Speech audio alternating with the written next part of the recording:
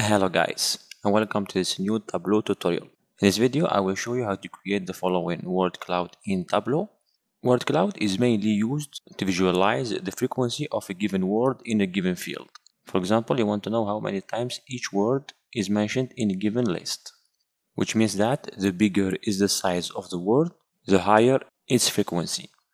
But here in our case, we are going to display the different states or the different cities using the sample superstore dataset, where our size will depend on the sum of cells. As you can see here, we have city in text, city in color, and we have the sum of cells in the size.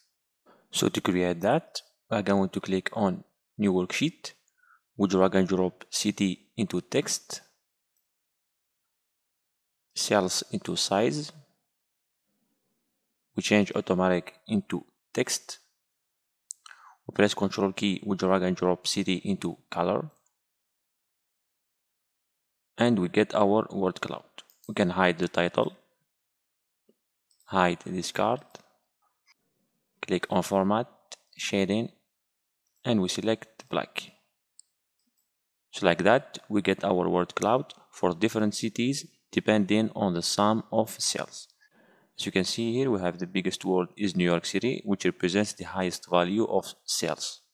For example, we have also LA, we have Philadelphia, Houston, Seattle. So the cities are the cities where we have the highest value of cells. So that's it for this tutorial. I hope that you have learned new things. Thanks for watching and see you in the next tutorial.